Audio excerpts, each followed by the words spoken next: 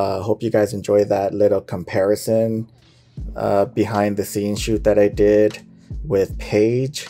I know it's not so scientific, and I honestly can care less about shooting at brick walls and shooting at bookshelves or whatever. To me, I just want to know if it takes good images. But I'm taking you guys back into Lightroom so I can show you the sharpness between the two lenses with Hillary as the model. Again, it's not scientific. I had a tripod set up. I told Hillary to stand in the exact same spot, and I stopped down for each shot so you can see for yourself what each lens does. And these shots were taken straight out of camera JPEG, so the color profiles are the same throughout. And here we go. We're going to begin with the left one. You can see here it's shot at the 50mm at f1, and this is the 56 at f1.2. This is both shot wide open to both the lenses, and you can see it's sharp straight in the center, which is what I like. And again, with the 56, it has a little bit of reach, so you're gonna see Hillary's face a little bit closer than the 50mm right here. And you can tell, like, I can tell by looking at these images that the bokeh on the 50 at f1 looks a lot smoother than the 56 at f1.2, but the look is just, it's smoother, but not by that much. Okay, so, and go here, you can see how smooth that is. You can see, I guess you can tell busier at the 56mm than it is at the 50. The 50 just seems like it just obliterates the background a lot more. We go over here, where you right here you see the fringing, the green fringing, and it is more apparent on the 50mm f1.0. Just take that into consideration. If you're shooting this wide open in a high contrasty area, you're going to see some fringing, okay, at f1.0, like it is to be expected shooting that wide open. We're going to keep it moving. So at this is shot at f1.3 at 50mm, and for some reason I can't shoot this lens at f1.2. It either goes from f1.0 to f1.3, and then it jumps to 1.4, which is a little weird for me. I don't get it. So this is the closest I can get to 1.3 versus for the 50mm versus the 56 at 1.2. Okay, so we're just gonna compare I guess the bokeh and stuff. You can see it's a little similar now, still sharp in the center. Like it's hard to differentiate, to be honest with you. Like, that's why I'm like, my thoughts on the 50mm f1.0 is like, it's a really sharp lens. It's really good wide open, but it's not leaps and bounds ahead of the 56mm f1.2. It's not leaps and bounds ahead. It's just a little bit of ahead. Okay, and then we're gonna look here at the chromatic aberration again, and it's still there. There's still a lot there at f1.3 from the 50mm. Okay, so we're gonna keep it moving. We're gonna go to f1.4, and then we're gonna, for both shots, and you can see here 56 at f1.4 and 50 at f1.4. Again, she's standing in the exact same spot. Nothing's changed. Okay, she's just, the 56 has a little bit more reach, so she looks a little bit more compressed. Still sharp as heck. And then the bokeh balls, if you're into looking at bokeh balls, okay, nothing there yet. go here. All right, and then let's go to the chromatic aberration. Still at 1.4, you're still gonna get some fringing right here, okay?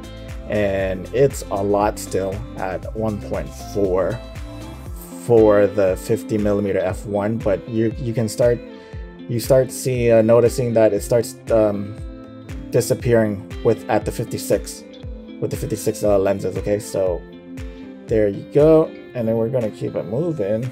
Both lenses are shot at f2 right now. Again, the left side is the 50. The bokeh balls here, it's a little circular. And then let's compare this one. It's forming, it's coming together. At this point, it just looks the same to me. Like, there's not much difference besides the reach that you get from the 56, just that extra 6mm. Okay, but other than that, it looks both the same to me. So both are incredibly sharp when stopped down, okay? But here you can see there's still a little green fringing along Hillary's coat, okay? And it's usually when you stop down a little bit, it should be gone, but it's still there, which is quite jarring if this is what you guys are looking for in, again, a scientific review. This is as scientific as I'm going to get, because again, for me, like, these are all like, you can edit, you can fix most of these in post. f2.8 f2.8 for the 50, f2.8 for the 56. Okay, again, really sharp. Like, you can see a lot of details in Hillary's face, okay? And the balls are coming in. And then here is interesting. I think the 56 bokeh balls look a little more hexagonal. You can see like straight edges, it's not really round. And with the 50, it starts to become round right here. There we go here. See some of that. And then let's go look at that fringing right here. Okay, so at f2.8, you start to see that it's controlled. I still see a little bit right here, this little one piece right here, and I think here, this little loop. But then at f2.8, it's completely gone now. You have nothing to worry about in fringing, and there we go. And then let's keep it moving. We're gonna go down to f4. And again, it just becomes really sharp at this point. Once you stop down the bokeh, you start to see the background, and you starting to realize that these are trees behind.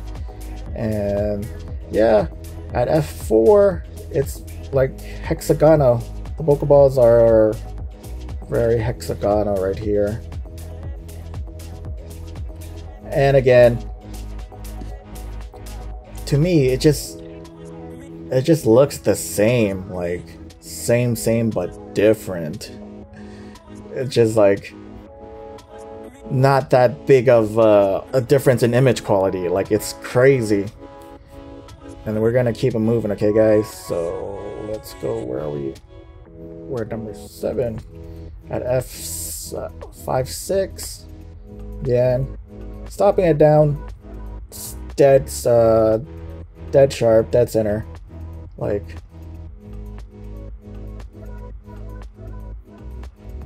it just, like, honestly, it just looks the same at this point. And we're gonna keep it moving at f9. Oops, where's f9? There you go, f9. Honestly, you can't even tell anymore at this point. Like, I think, yeah, image quality wise, like, it looks exactly the same, man. Like sharpness, like once you stop it down, like the 56mm can hold its own against the newer, sexier, sleeker, girthier 50mm f1.0, which is pretty amazing considering that the 56 is such an old lens. It can hold its own against this newer lens from Fujifilm. Like, yep, fringing's gone. And look at all that detail in the hair. Like, look at the car up there. Like, at this point, like, it's really more or less the same lens.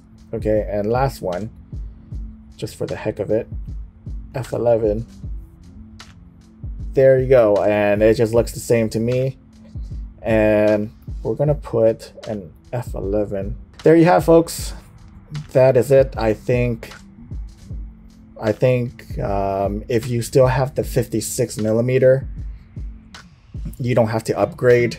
If you have it, still use it. It's still more than capable. It's still an awesome lens. And yeah, I am amazed that like the 56 can still hold its own.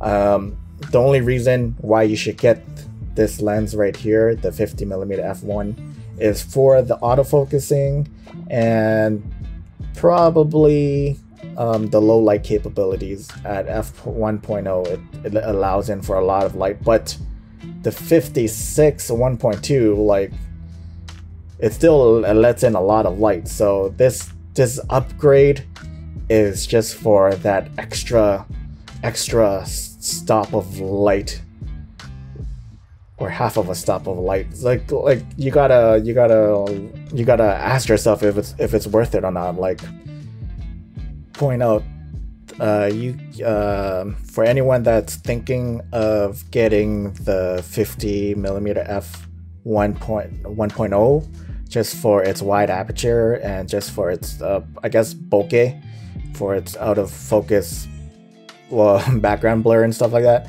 I would consider getting a 90mm. I know the focal length is totally different, and you know, but for me, I just like this shot right here is at f1.0 for the 50, and this is the 90 shot wide open at f2, and I just find the image quality to be a lot sharper, and then the bokeh, it just I don't know, for me it just looks a lot better. I think I just prefer the 90mm look much better than the 50mm. I think the compression adds to this, and I feel as though the 90mm is a sharper lens than the 50. Like, yeah. But both are solid lenses.